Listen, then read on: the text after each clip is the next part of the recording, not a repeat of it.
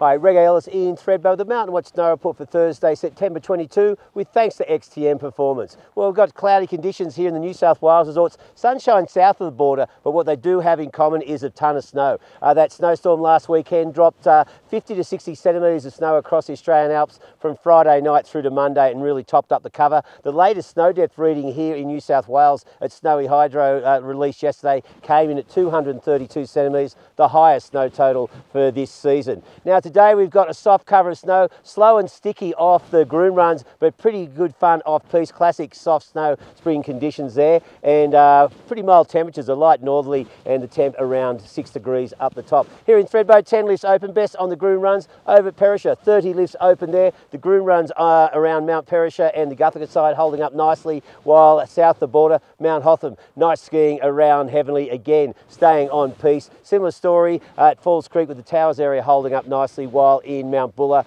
still a good cover of snow. The summit into Halqua and Shaky Knees the Picks. Now, if you're heading up for the weekend, we are going to see showers on Friday. They should ease through on Saturday morning, may even get a little bit of snow around the peaks above 1,800 metres ahead of a sunny day on Sunday. This has been Reggae Ellis in Thredbo for XTM Performance.